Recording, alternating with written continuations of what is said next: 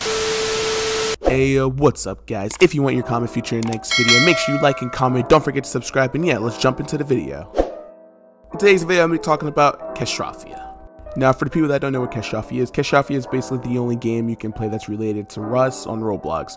Now, the graphics aren't really my taste, but they're pretty nice. They're going to give you like Fallen vibes. I'm not really into Fallen, but the game's not bad.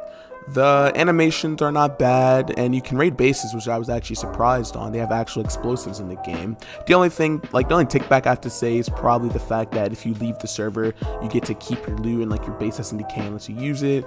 I don't know. It was kind of iffy on that, but I guess maybe it's for a younger audience. I'm not really sure.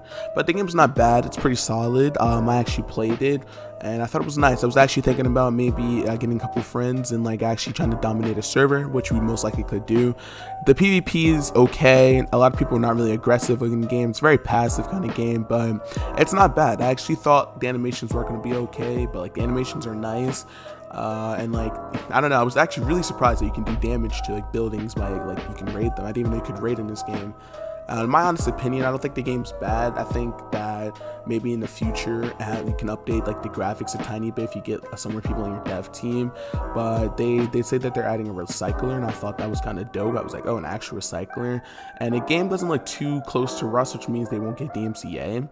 So it's not a bad game. It's pretty solid. It's decent. It's not my cup of tea, but for what it is on Roblox right now, it's not bad at all. I honestly think that this game could potentially be a great Roblox Rust game if they just add a little bit more work into their game. But currently, I'm pretty sure they only have 2 devs, and if they just get some more people on their dev team, this game could be a force to be reckoned with, honestly.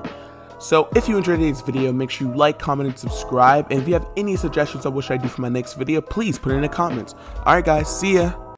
Come on now, I'm never gone.